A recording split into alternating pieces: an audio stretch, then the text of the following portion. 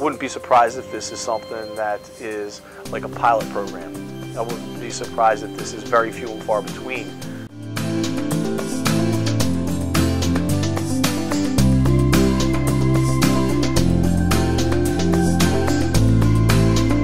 Together, and there's a couple calls, and then people are on board. So and that is so neat to see. And again, that's I have a very fortunate position to be able to see those things happen.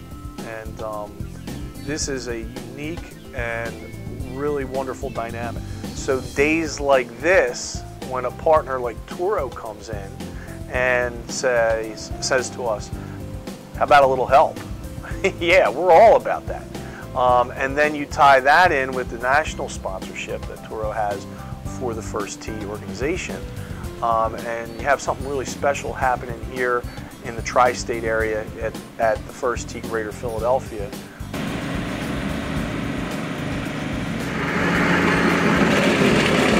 First Tee is really about kids, working with youngsters from the age 6 on up to age 18. The First Tee is actually teaching a series of life skills and life development activities based on a platform of golf. The two are very compatible, and hazards in life, hazards on the course, how you react to them, honor, integrity, sportsmanship, perseverance, things like that a lot of our young folks really don't have the opportunity to hear a lot about at home. All told, in the Philadelphia area, we've reached roughly 5,800 kids last year, and in April of this past year, we just expanded into the 7 counties surrounding Philadelphia, and our goal by 2015 is to reach 10,000 youngsters in a year. On one side of the spectrum, we're providing golf or the exposure to golf to the future. So again, like keeping a nice facility, keeping good greens, we're exposing the next generation of golf.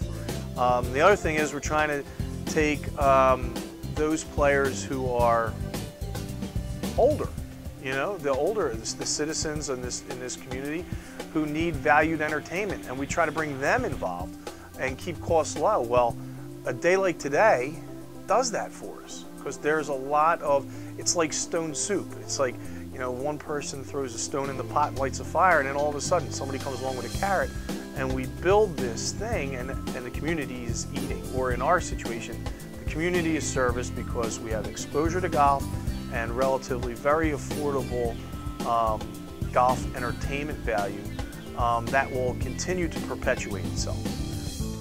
From this spot, director of golf position, you say, those guys went to hell and back.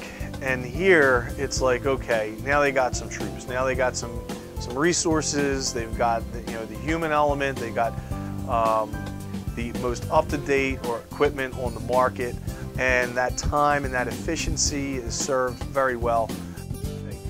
Stuff like today, these partnerships are invaluable, and what's being created here is extremely worthwhile, and we're very happy to be a part of it.